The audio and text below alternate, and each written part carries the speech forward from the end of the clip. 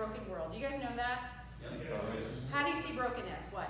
There's sin. What else?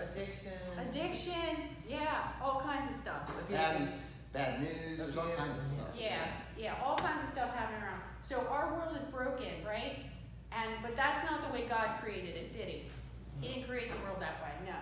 God created the world in his perfect design, right? His perfect design is over here. Dave's going to tell us a little bit about his perfect design when he first created the world. So yeah, he created the world perfect and whole, right? And that's what he wanted at the beginning. And you can look around and still see beauty, even in the brokenness, right? You can see a sunset, a beautiful sunset, love of a parent for their child. But what happened was we ran from God. The first human beings, right? They decided to go their own way. Didn't they do that? Mm-hmm. Yeah. And what do we call that when they did that? Sin. Right. You guys said it right. It's sin. So they chose to walk away from God's perfect design. Do you guys ever do that? You choose to walk away from his perfect design and you come over here into brokenness, right? So there's a problem. Dave's going to tell you about the problem, which I think you know. Yeah. So what do we do in life to try to get out of this brokenness, How do you get out of brokenness? Like maybe we'll do, a career. We'll take on a career. Job, maybe a relationship, Maybe relationships, maybe some, unholy relationships, right? Drug addiction. Yeah. Or addictions, right? Addiction, been there, done that. Or maybe even religion, right? And that's not saying religion is bad, but we use these things to try to escape from this brokenness. But what ends up happening is these things they're really temporary. They end up snapping us back like a bungee cord, right? And we're still stuck in that brokenness. Yeah, we're stuck in brokenness. Now, if we die in this brokenness, we're eternally separated. Do you guys know what that's called? What's that called? We're separated from God. Hell. Hell, Yeah. right? And there's a lot of people living in hell right now, right? I mean, people alive that are living in hell, right? Okay. But if we die in that's called hell. But there's good news. Good news.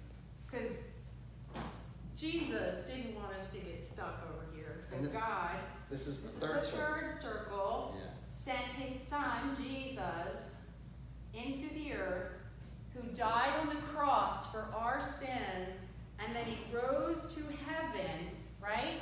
And he took the sin penalty and he crushed sin. He crushed it. He canceled it, right?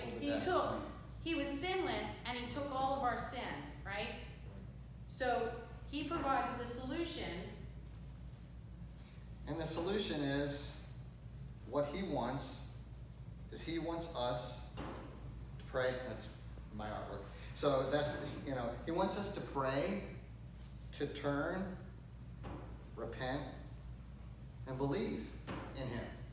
And make Jesus Lord and King of our lives. Yes. And you know what happens when you make Jesus Lord and King of your life? What happens? You guys have an idea about that? After you invite him in, you say, you make him Lord and King, you become what? A brand new person, a brand new creation. You're just like brand new. He makes you brand new. And you get restored back into God's perfect design. Even though the world's not perfect, you're back here. Because you've received the love of Christ. So, and there's only two kinds of people, right? Two kinds of people in the world. The people that are in brokenness and people that are in God's love. So, which are you in? Where are you? Love, right? Okay. Now, there might be somebody who might be here like, man, I'm over here in brokenness. Or you could be somewhere in between. Right? I'm in brokenness. And where would you want to be? Yeah. A lot of people want to be here. Right, in God's love. So, if you're with somebody and you're sharing this and they're like, which circle do you want to be in? Well, I want to be over here.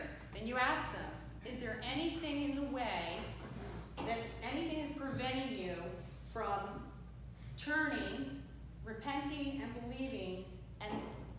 want Jesus to become Lord of your life, is there anything in your way?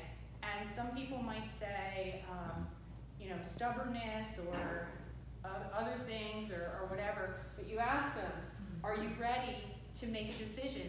And a lot of people will say yes at this point, and then you can just say, look, just simple prayer. God, I'm tired of doing things my way. I repent. I want to do things your way. I thank you that you died for me on the cross, that you took away my sin, and I want to invite you to be my Lord and King. Will you come into my life right now? Amen. And that